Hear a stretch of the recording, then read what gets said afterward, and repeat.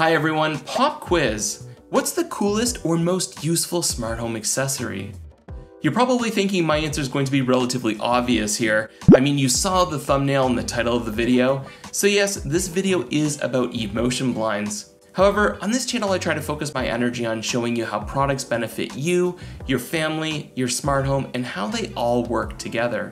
A smart home, an Apple home, isn't about one single product, it's about an ecosystem.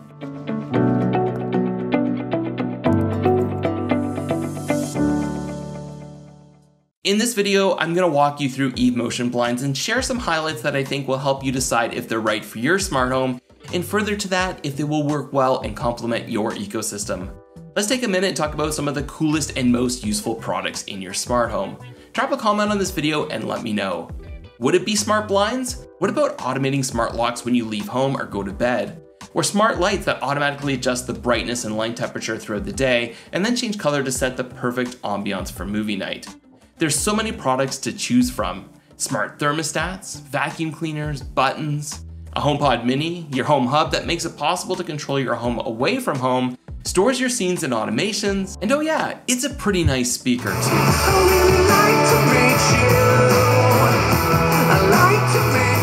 Even with a modest collection, you can set epic scenes and automations. You leave home, your garage door closes, your door locks, the lights and music turn off, your AC takes a break, and your indoor and outdoor camera starts streaming and recording. You wake up, your lights turn on to the perfect lighting temperature, your coffee maker runs, your heat or AC kicks in, and energizing music starts playing to get you ready for the day. These are just a couple of examples.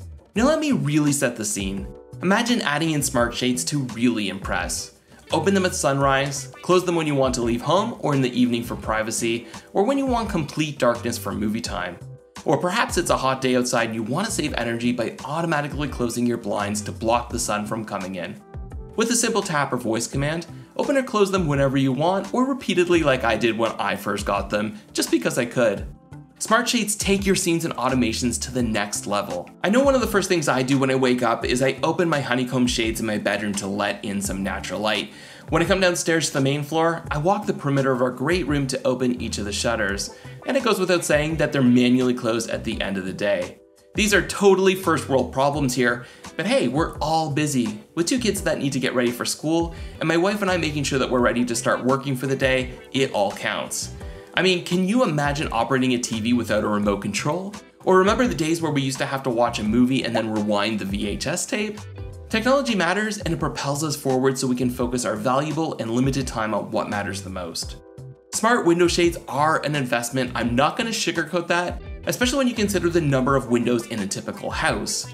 When you're ready to make the leap to smart shades, you want to make sure that you're making the right decision balancing both cost and quality. When I learned last year that Eve was partnering with Coulisse to make smart blinds, I was pretty excited. Eve is a trusted and well-known company in the HomeKit community. For years, they've been making premium smart home products known for design, privacy, reliability, and being exclusive to Apple HomeKit. For over a year, Eve has been busy updating their product lineup to include Thread. The Matter standard that promises improved integration across smart home platforms has been delayed a number of times, but it's expected to arrive this fall. Once it does, Eve will be ready, and devices will then be able to be enjoyed by users on other platforms such as Google and Alexa. And yes, Eve Motionblinds are built on Thread, and I'll tell you more about that soon. Eve Motionblinds don't require a hub. They aren't cheap, but I think they're a good quality option that's more affordable than some other options out there. Let me tell you more about them, starting with the ordering process and what's available. Unlike other Eve accessories like Eve Outdoor Cam or Eve Energy, you can't just go to the Eve online store or find them on Amazon. Instead, go to motionblinds.com/Eve and then select your country and find a retailer for your country. I'm in Canada, which you'll notice isn't listed. Don't worry though, these will be coming to Canada soon via selectblinds.ca. I really want to thank Eve and Coulisse for arranging to send me their blinds in advance of the release in Canada so I can try them out for you and give you my honest feedback. Depending on when you're watching this video, they may already be available here in Canada. I'll make sure to include a link in the description so you can check that out. Also, follow me on Insta and Twitter and I'll share updates there as well. Depending on the retailer, the ordering process may vary, but your customization options should be similar, so let me show you how easy this is using selectblinds.com. Right now, it's just roller shades, but I expect more options to come over time. Scroll down and you'll be able to select light filtering or blackout. Blackout is probably what you want for bedrooms where you want as little light coming through as possible. I ended up installing these in my basement, and since we occasionally watch family movies down here, we wanted to make sure that it's as dark as possible, even if it's a matinee. The first thing you need to do is select your fabric. As you can see, there are quite a few options. Mine are white, boring, right? I know, but I love the look of crisp white. If you're more adventurous, then there are some really cool colors to choose from. It's also a good idea to request free fabric samples before you order, since we all know colors can look different in person. You have the option of an inside or outside mount. I personally prefer the look of inside mounted blinds, though mounting outside your window frame can provide better light blocking. Probably the most important part is measuring your windows. When we moved into our house, we hired a company to professionally install our blinds. With everything involved with moving, it was just easier. I remember the guy that did the work telling me, regardless of how old a house is, no window is completely square, and if you go check your windows, then you'll probably notice this to be true for you as well. So make sure to measure the top, middle, and bottom, and enter the smallest measurement. The last thing you want is for your blinds to not fit. The nice thing is that once you provide the window measurements, you don't need to worry about taking off a little extra on each side for the blinds to properly fit. That work will be done for you.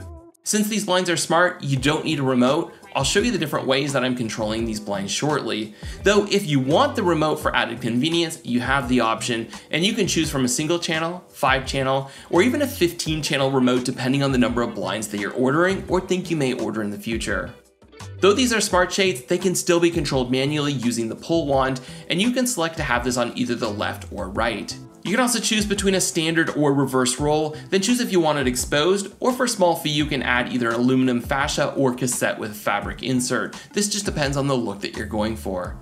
Since I installed these in my basement windows, which are fairly short, I went with the exposed roll, which I think looks best here. For longer windows though, I think I would definitely consider something like a cassette with fabric insert. Then there's the hardware, and you can choose between plastic or metal and select the color. Next, you can choose between fabric wrapped or a solid bottom rail. Either option comes standard, so it's totally up to you. I did solid and I think it looks nice. Lastly are some options for a side track, which is an insert along each side of the window to prevent light from coming in along the edges. If I was putting this in my bedroom, this is probably an option that I would add, but for my basement, it wasn't a concern, and the windows are small enough, so I didn't want to block any additional light while it was open. Eve Motionblinds have a 3-year warranty, though a 5-year limited and unlimited warranty can be purchased. The unlimited warranty basically includes accidental damage. These blinds charge using USB-C, and you have the option to add a cord, or you can use one you already have. The cord is 10 feet long, so it gives you a good amount of length to reach your closest outlet. There's no USB brick included though, so if you don't have that, you will need to pick that up on your own. Now that you know more about Eve Motionblinds, what other options are out there for HomeKit users? Hunter Douglas offers smart shades. They're a well-known company known for quality. I like that they have so many options to choose from, but they do require a hub to work with HomeKit, and they can't be purchased directly. You need to go through a Hunter Douglas specialist. Hunter Douglas is also known for being costly, though I don't have any actual prices to quote. Soma has options for making your existing blinds smart, so if you're not looking to add or replace your entire window treatments, then this could be an option. They're compatible with any shade or blind that has a beaded chain or cord loop. They also have Soma Tilt for vertical and horizontal blinds with a wand. IKEA offers their smart shades, and while they come at a good price, your choices are very limited, and I've also heard some not great reviews. Once IKEA releases their new hub later this year, I'll maybe give them a try and let you know my hands-on feedback. So yes, IKEA does require a hub as well. Another one that requires a hub is Lutron's Serena, probably the best known of the ones that I mentioned. They offer lots of options and are considered top of the line. I've talked a lot about the quality of Lutron Caseta in the past, so it's no surprise that their shades work so well. In addition to the hub, they're also extremely expensive and outside many of our budgets. Lutron would likely be the main competitor to Eve Motionblinds. Ask anyone that's used Lutron and they will rave about how well they work. They're fast and they move in sync when controlling multiple windows, in case that's something that's important to you. Lutron has the advantage of offering not only a roller shade, but they also have honeycomb blinds and wood blinds as well. Again, I'm sure we'll see more options from Eve before long, but currently they only offer roller shades. As an example, a basic 2x4 blackout shade from Eve comes in at around $423 US or 547 Canadian. A similar Lutron Serena shade at the same size costs $637 US or $826 Canadian. So that's about $300 more Canadian, not to mention the cost of a Lutron bridge if you don't already have one. That's a huge difference, and you can see how quickly that cost would add up if you're purchasing multiple shades. Again, I don't think you'd be disappointed with Lutron Serena, but it will cost you, and I don't know that they give you that much more for the cost difference. Installation was straightforward and didn't take long. There are different steps depending on whether it's being inside or outside mounted. I'm simplifying this, but basically it's just a matter of screwing in the hardware and then sticking in the blinds. Before installing the blinds, I fully charged them using the USB to USB-C cord. I have outlets fairly close by to each window, but you can also use a power bank if it's more convenient. Like this window here, now that I have a couch in the way, I'll probably use a power bank the next time it needs charging. You can set these up right in HomeKit, but I recommend using the Eve app as you'll be prompted to set your top, bottom, and favorite positions. This is pretty important so HomeKit actually knows what 0 and 100% means. It is possible to set these up manually, but honestly, it's much easier to do it in the Eve app. I mentioned earlier that these work with Thread for a fast and reliable connection. Now that's as long as you have a Thread border router like the latest Apple TV or a HomePod mini. If that's not the case, then no worries. Like all Eve Thread products, they'll also work with Bluetooth. They may just be a little bit slower, but if you add a border router in the future, they will instantly and seamlessly start using Thread. We just recently finished our basement, so of course we needed some blinds for our new space, and Eve Motionblinds have been a dream for us. Visually they look great, and you can tell they're good quality just by feeling the fabric and materials. They provide us privacy when we're in the basement, and since we chose blackout, it's perfect for watching TV and making sure there's no glare coming in from the window. I've seen some people comment on the small loose cords at the top that get in the way of the clean look of these blinds, but this hasn't been an issue for me. They're pretty easy to just tuck away where they can't be seen. There are 3 windows down here in total. We have 2 of them installed in where we call our rec room, and then another in my wife's office. My wife likes them because she gets some bright sunlight in her office in the morning, so she can easily just close them halfway or a quarter of the way when it's too bright. Let's talk about the different ways to control these blinds, starting with the old-fashioned manual way. Well, I say old-fashioned, but it's not really, because check this out. A little tug and up it goes. Tug it again and back down it goes. You can also just pull to stop the shade from rolling at your desired location. Pull and hold for 5 seconds, then it goes to your favorite position, which is set up in the Eve app. You'll be given the option to add your favorite position during setup in the Eve app, and this can be changed anytime. You can also control this in the Eve app and easily close and open partially or all the way.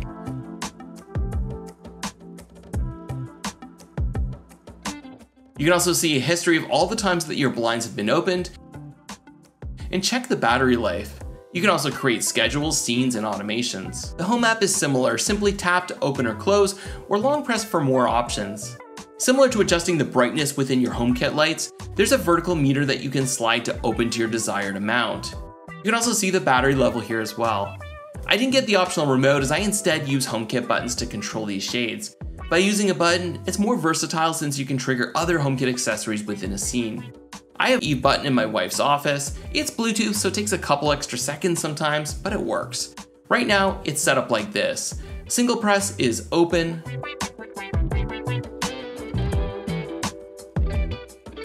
Double press is closed. And a long press is halfway.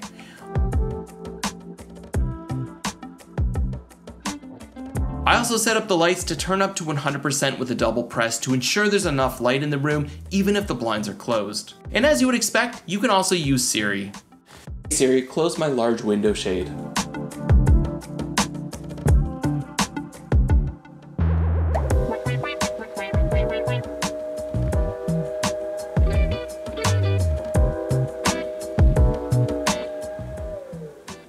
Adjust the blinds in Karsh's office to 50%.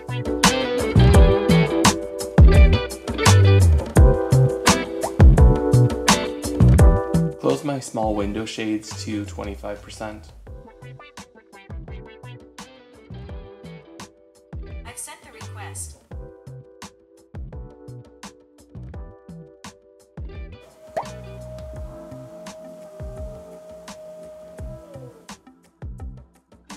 Then there are scenes and automations. I have an automation that opens my blinds at sunset, but only when someone's home, and then closes them at sunrise.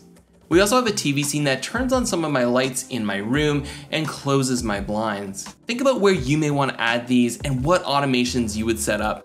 Think about having these blinds open automatically as your alarm goes off, and even stagger your automation so they open gradually as wake-up time approaches. Now these do make some noise, which I don't find noticeable in my basement, though in a quiet room you are likely to hear them a little bit. It would be great to see a sleep setting that opens them slower with reduced noise. I've had a couple of months to test these out and they've worked great. They're usually pretty quick, but sometimes there is a delay. At times, Siri will tell me that the blinds aren't responding, but seconds later, complete my command. Overall though, they're pretty quick and they've been reliable. They've never gotten jammed or stuck, and I haven't seen the dreaded no response error. Really, they've worked just as expected. I gave these a full charge when I installed them. Both of my rec room windows still show 100%, pretty good considering all the testing I've done. My wife's office is 60% though, so still pretty good. She must be playing with them during her Zoom meetings. The battery should last around 6 months between charges with average use. So final thoughts, having smart shades just makes things easier. It's honestly pretty amazing. It makes me realize how eventually I'm gonna want to replace every single window with smart blinds. I've been happy with the quality, design, and reliability of Eve Motionblinds. I love that they take advantage of thread for added speed and reliability. It's also great to have different ways to control these blinds, including a manual control from the pull wand. While I do think that these are fair priced and offer good value for what you get, they aren't cheap. Let's face it, quality blinds are expensive, smart or not, but you usually get what you pay for and expect that these blinds should last for many years. Of course, it'd be great to see more options like wood blinds or honeycomb blinds or even vertical blinds for patio doors. Also, it would be amazing if there were ever Eve Motion shutters. Maybe you've just bought a new house and you need to add window treatments, or you're just looking to update an existing space. Personally, I highly recommend Eve Motionblinds. Let me know what you think in the comments. I'll leave a link in the description with some videos from some other amazing creators so that you can continue to do your research and make the best decision for your smart home. That's all for this week. Thank you so much for watching, and I'll talk to you soon.